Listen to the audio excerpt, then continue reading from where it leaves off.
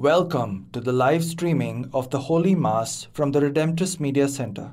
Let us pray for the following intentions during this sacred celebration.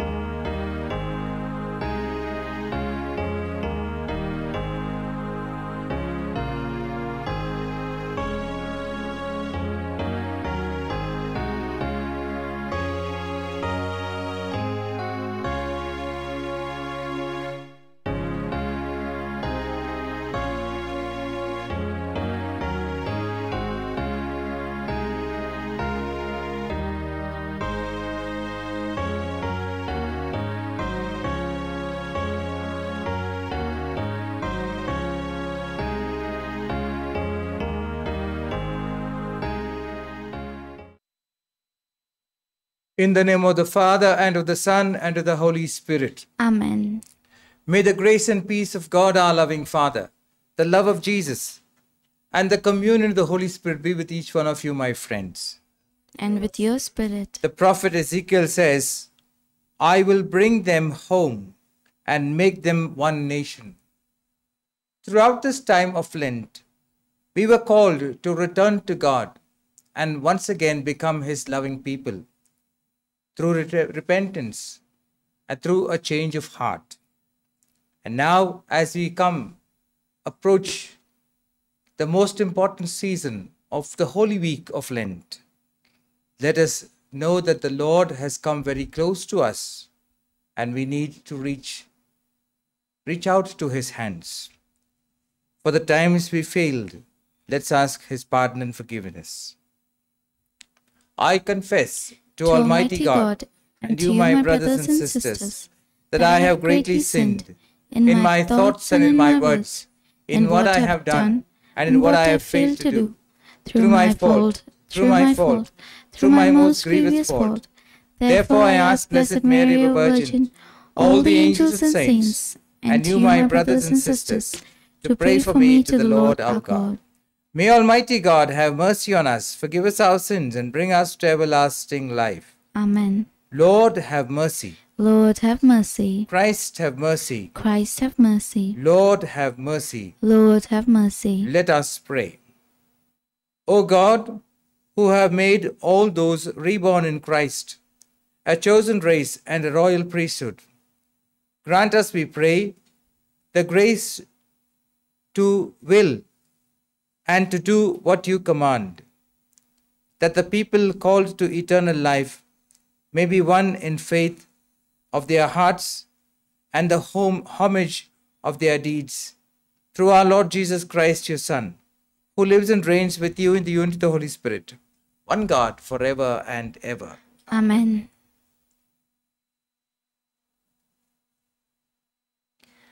I will make them one nation. A reading from the prophet Ezekiel. Thus says the Lord God, Behold, I will take the people of Israel from the nations among which they have gone, and will gather them from all around, and bring them to their own land. And I will make them one nation in the land on the mountains of Israel. And one king shall be king over them all, and they shall be no longer two nations, and no longer divided into two kingdoms. They shall not define themselves any more with their idols and their detestable things, or with any of their transgressions. But I will save them from all the backsliding in which they have sinned, and will cleanse them, and they shall be my people, and I will be their God. My servant David shall be king over them, and they shall all have one shepherd. They shall walk in my rules, and be careful to obey my statutes. They shall dwell in the land that I gave to my servant Jacob, where your fathers lived. They and their children and their children's children shall dwell there forever, and David my servant shall be their prince forever. I will make a covenant of peace with them. It shall be an everlasting covenant with them, and I will set them in their land and multiply them, and will set my sanctuary in their midst for evermore.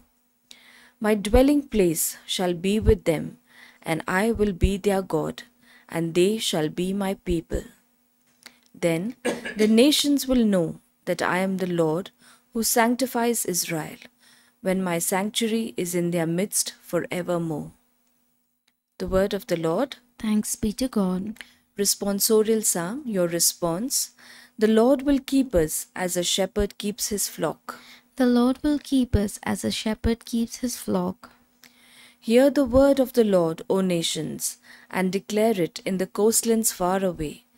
Say, he who scattered Israel will gather him, and will keep him as a shepherd keeps his flock. The Lord will keep us as a shepherd keeps his flock. For the Lord has ransomed Jacob, and has redeemed him from hands too strong for him. They shall come and sing aloud on the height of Zion, and they shall be radiant over the goodness of the Lord. The Lord will keep us as a shepherd keeps his flock. Then shall the young women rejoice in the dance, and the young men and the old shall be merry. I will turn their mourning into joy. I will comfort them and give them gladness for sorrow. The Lord will keep us as a shepherd keeps his flock. Kindly rise for the gospel. Glory and praise to you, Lord Jesus Christ. Cast away from you all the transgressions that you have committed, says the Lord, and make yourselves a new heart and a new spirit. Glory and praise to you, Lord Jesus Christ. The Lord be with you. And with your spirit. A reading from the Holy Gospel according to John. Glory to you, O Lord. Many of the Jews who had come to visit Mary and had seen what Jesus did believed in him. But some of them went to tell the Pharisees what Jesus had done. Then the chief priests and the Pharisees called a meeting. "Here is a man working all these signs," they said, "and what action are we taking? If we let him go on this way, everybody will believe in him, and the Romans will come and destroy the holy place and our nation." One of them, Caiaphas, the high priest, that year, said, "You do not seem to have grasped the situation at all. You fail to see that it is better for one man to die for the people than for the whole nation to be destroyed." He did not speak in his own person. It was as high priest that he made this prophecy, that Jesus was to die for the nation, and not for the nation only, but to gather together in unity the scattered children of God. From that day, they were determined to kill him. So Jesus no longer went about openly among the Jews, but left the district for a town called Ephraim, in the country bordering on the desert, and stayed there with his disciples. The Jewish Passover drew near, and many of the country people who had gone up to Jerusalem to purify themselves looked out for Jesus, saying to one another, as they stood about in the temple, "What do you think? Will he come for the festival or not?" The Gospel of the Lord. Praise to you, Lord Jesus Christ. We stand at the threshold of Holy Week.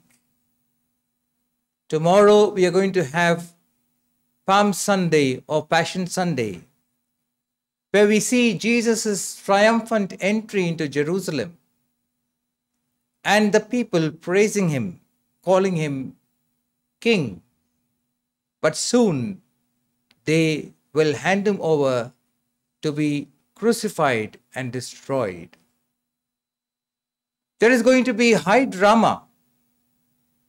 It is going to be the climax of the life of Jesus. Climax not only of the life of Jesus, but also the climax of our liturgical year, where we celebrate the Passover. The people are gathered and all curious to see, because Jesus had raised up Lazarus, and they are wondering what other signs Jesus would show. But the scribes and Pharisees want to do away with him. There is going to be severe, profound, and terrible activity in the temple city. Jesus will be sacrificed. As Caiaphas says, one man can be sacrificed for the sake of the nation, and everyone will turn against Jesus. While we get ready to face Jesus, facing his cross and carrying him, we also are called to experience a profound silence, where we too reflect with Jesus not only his journey through Calvary and his death, but also the call for each one of us to experience the Paschal mysteries. Our focus these days will be on silence, and our focus these days will be on the cross, because where the cross is, Jesus is. Where Jesus is, the cross will be. The cross and Jesus are inseparable. It is through the cross that Jesus is going to achieve the victory. Let us pray this song as our prayer too.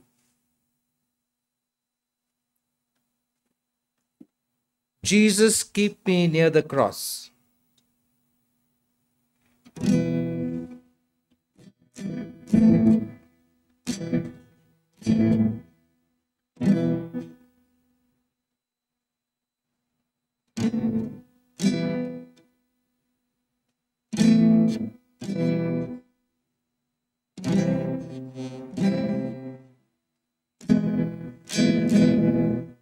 Jesus, keep me near the cross, there a precious fountain, free to all a healing stream, flow from Calvary's mountain.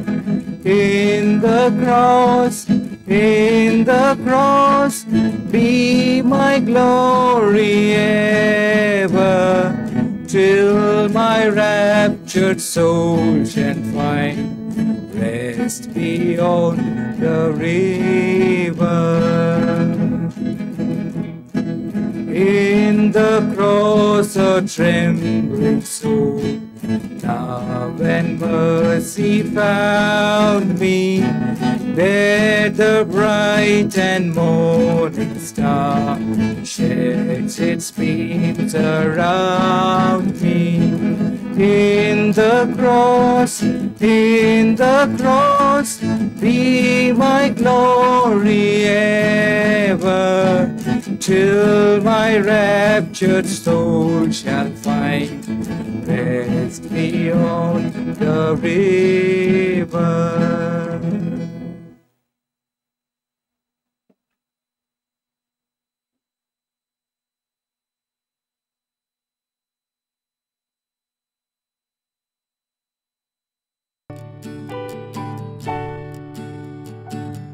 Are you tired of chasing rainbows? Are you tired of spinning round and round? Grab a ball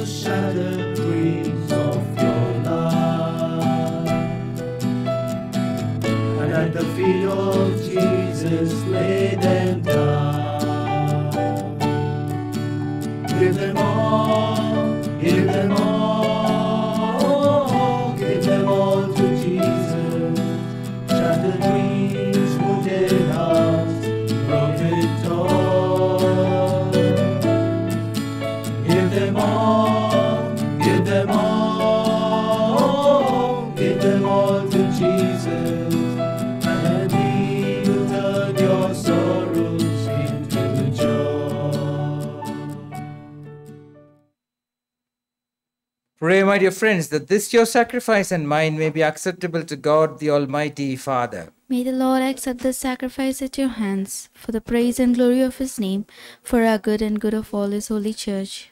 May the gifts we offer from our fasting be acceptable to you, O Lord, we pray, and as an expiation of our sins, may they make us worthy of your grace and lead us to what you promise for eternity. Through Christ our Lord. Amen. The Lord be with you. And with your spirit, Lift up your hearts. we lift them up to the Lord. Let us give thanks to the Lord our God. It is right and just. It is truly right and just, our duty and our salvation, always and everywhere to give you thanks, Lord, Holy Father, Almighty and eternal God. For through the saving passion of your Son, the whole world has received a heart to confess the infinite power of your majesty, since by the wondrous power of the cross, your judgment on the world is now revealed, and the authority of Christ crucified. And so, Lord, with all the angels and saints, we too give you thanks, as in exaltation we acclaim. Holy, holy, holy Lord God of hosts, heaven and earth are full of your glory. Hosanna in the highest. Blessed is he who comes in the name of the Lord. Hosanna in the highest.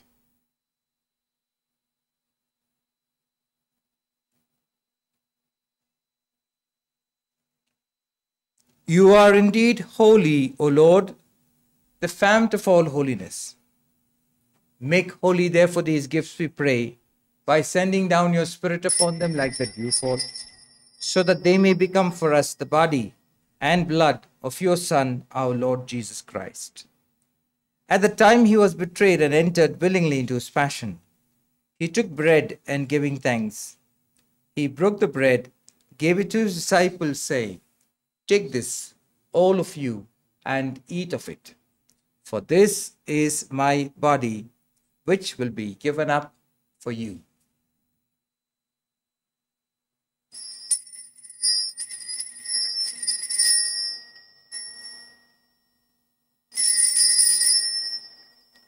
In a similar way, when supper was ended, he took the chalice and once again giving thanks, gave it to his disciples, saying, "Take this, all of you, and drink from it. For this is the chalice of my blood, the blood of the new and eternal covenant, which will be poured out for you and for many, for the forgiveness of sins. Do this in memory of me."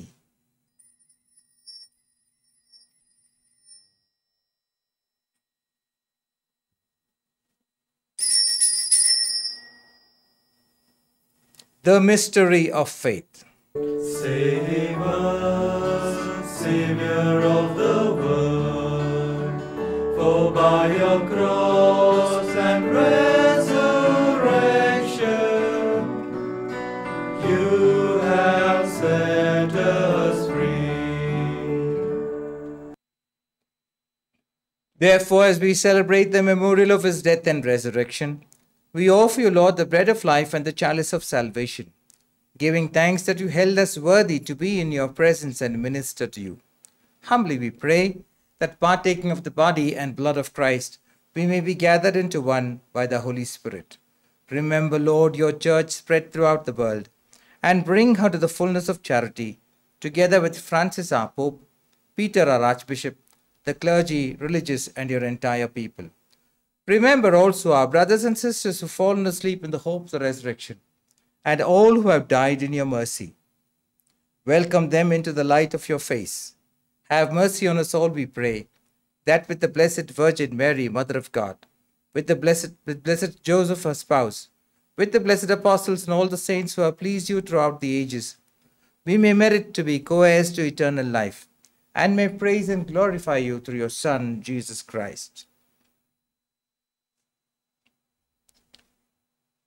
Through him, and with him, and in him, O God, Almighty Father, in the unity of the Holy Spirit, all glory and honor is yours forever and ever.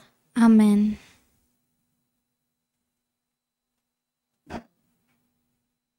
At the Saviour's command, and formed by divine teaching, we dare to say, Our Father, who art in heaven, hallowed be thy name. Thy kingdom come, thy will be done, on earth as it is in heaven. Give us this day our daily bread, and forgive us our trespasses, as we forgive those who trespass against us. And lead us not into temptation, but deliver us from evil. Deliver us, Lord, we pray, from every evil. Graciously grant peace in our days, that by the help of your mercy, we may be always free from sin and safe from all distress, as we await the blessed hope and the coming of our Saviour, Jesus Christ. For the kingdom, the power, and the glory are yours, now and forever. Lord Jesus Christ, who said to your apostles, "Peace I leave you, my peace I give you," look not on our sins, but on the faith of your church, and graciously grant her peace and unity in accordance with your will, who live and reign forever and ever. Amen. My friends, the peace of the Lord be with you always. And with your spirit. Let us offer each other a sincere sign of his peace. Peace be with you. Lamb of God, you take away the sins of the world, have mercy on us. Lamb of God, you take away the sins of the world, have mercy on us. Lamb of God, you take away the sins of the world, grant us peace.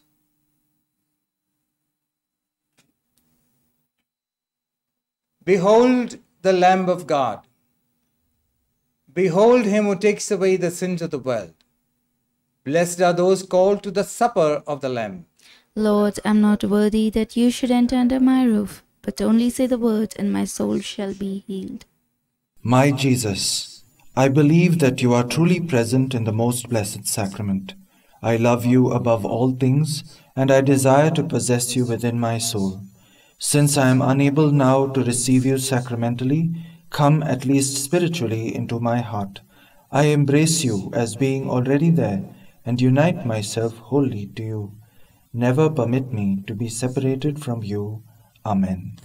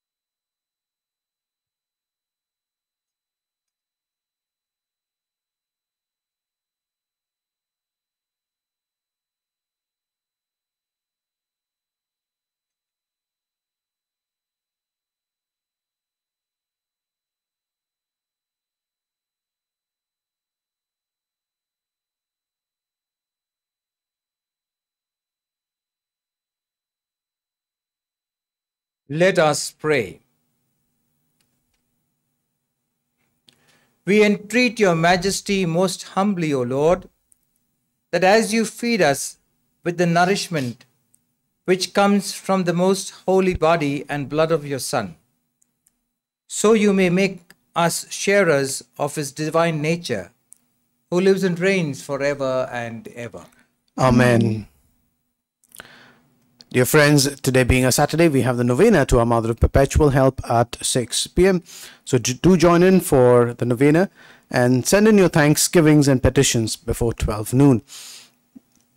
We're going to also have a new episode of That Catholic Couple, a series that we've been hosting at Redemptorist Media Center, which talks about Christian marriage and beautifully put together by Dr. Joel and Susanna, a very interesting couple. So do catch up with this new episode coming this evening after the Holy Novena at 6:30 p.m. We'll see you again tomorrow for Mass and for other Lenten programs also. For the final blessing. The Lord be with you. And with your spirit. Bow your heads for God's blessings. Have mercy, Lord, on your church as she brings you her supplications, and be attentive to those who incline their hearts before you.